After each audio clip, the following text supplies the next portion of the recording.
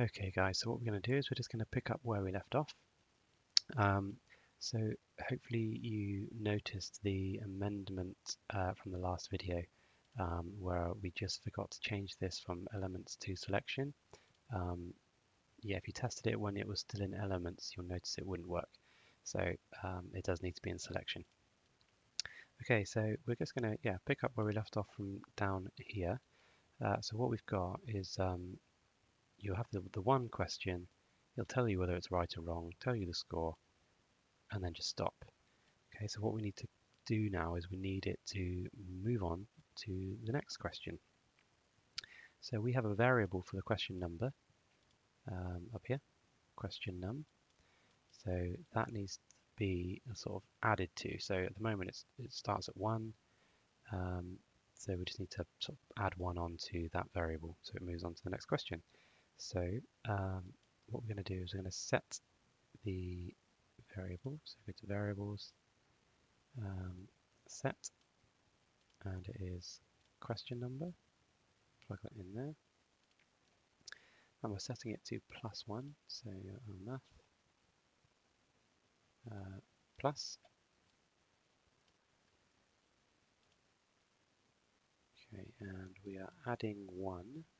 So let's get a value. Make that 1. And we're adding 1 to whatever the current question number is.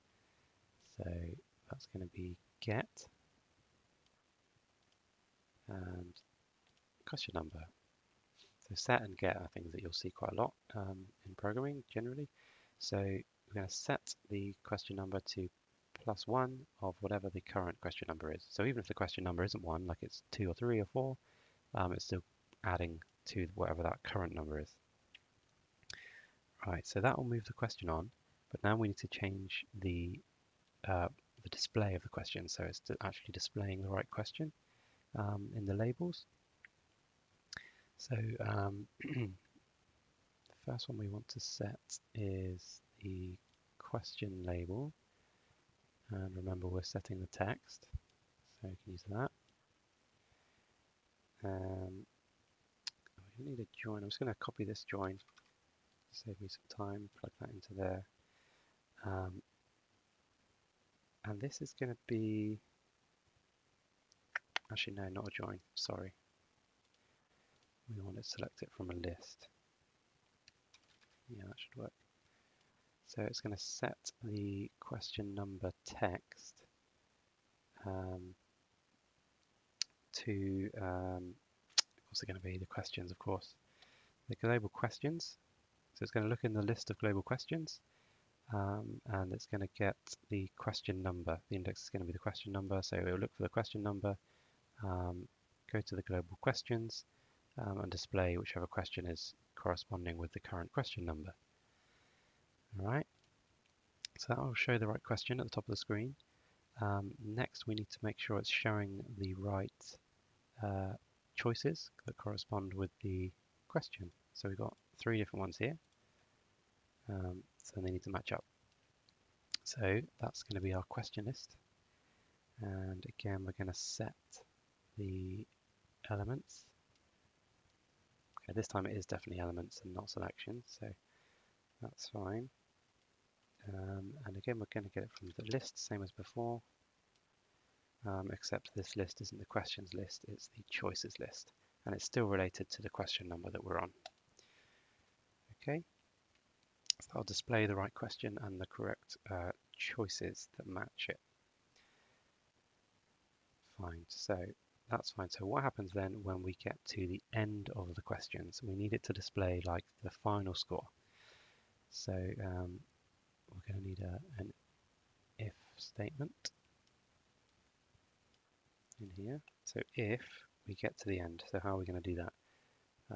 We need logic to say if something's equal to, and it's what needs to be equal to. It's the question number. So get the question number. There we are. It needs to be equal to, just need a value, and this is going to be the number of questions that you have in total.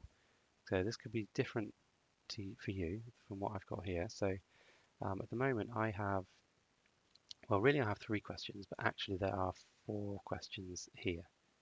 So the 4th question is just this blank question. Okay, and this is where we're going to see why this is useful here. So because I've got 4, the 4th question is my blank one, I'm going to put number 4 there. Okay, if you've got 10 questions, you might have your 11th one being the blank one, in which case you'd put 11 here. Okay, so when it gets to that blank question, it will display the final score. And the reason why I've got a blank one is because we want it to display the final score, but we don't want the questions still showing at that point. We want the questions to be just blank. So in order to make that also work, what we're going to need to do, got a blank question, we need blank choices as well and blank answers to match it. So just add in here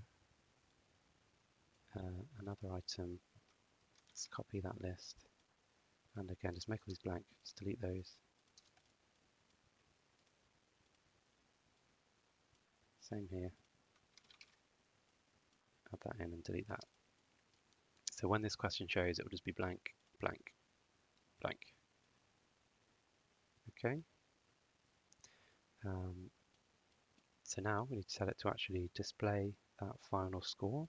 So that's the score label. So we can just copy this bit here, setting the score label text.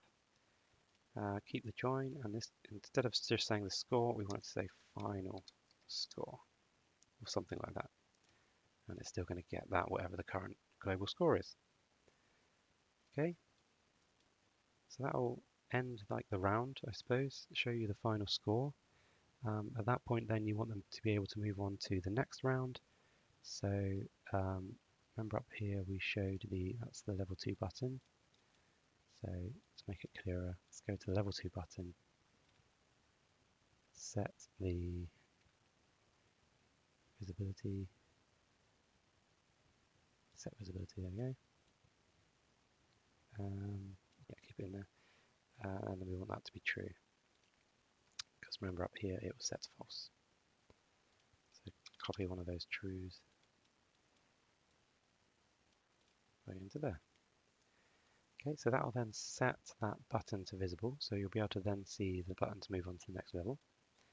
And what we then need to do is tell that button to actually move to the next level. So that's the last thing we need to do. So let's click our button, and we need a control. So when you click the button, put that over here,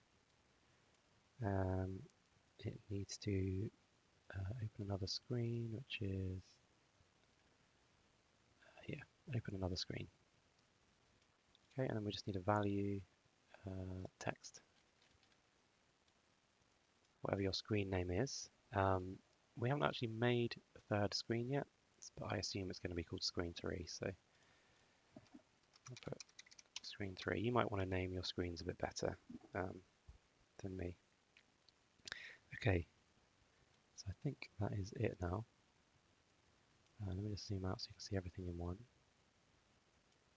There we are.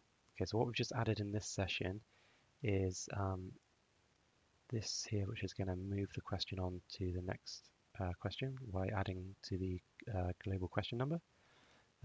These two, which are going to change the display, so it's going to change the question text to the next question, and the choices that are available to the next number of choices. When it gets to this blank one that we've set up, the questions and that'll all be blank, and it will just show us our final score. Okay, and it will show us the button that we made to move on to the next level. When you click that button, it will move to the next screen. Alright, so yeah, that was quite tricky. Hopefully by doing that you've learned a lot about how the system works, and a bit about programming in general as well. What we're going to do in the next videos is just be adding in features which you'll have to sort of incorporate into your app yourselves, which will make more sense, I suppose, in the next video. Okay, so just make sure you test this, make sure it's all working before you move on.